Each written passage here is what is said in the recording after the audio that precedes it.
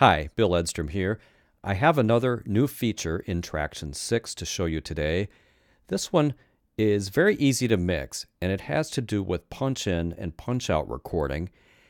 Tracktion 6 allows you to do this manually. Now, you could use punch and set your in marker and your out marker and punch in and out automatically, but then you have to kind of pre-configure the setting.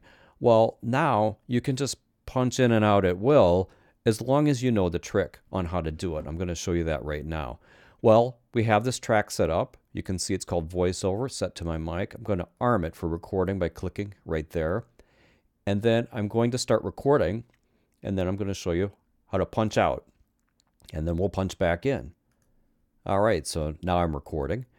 And here is my track, and you can see another new feature. The waveform is dynamically presented. Now, if I want to punch out of the recording but not stop the cursor, not stop the transport, all I have to do is click right here where you arm the track, and it continues going. And now if I want to punch in right here and then punch out, I can just dynamically do that just by arming and disarming the track on the fly. And that's how it works. Hope you enjoyed this new feature. Thanks for watching.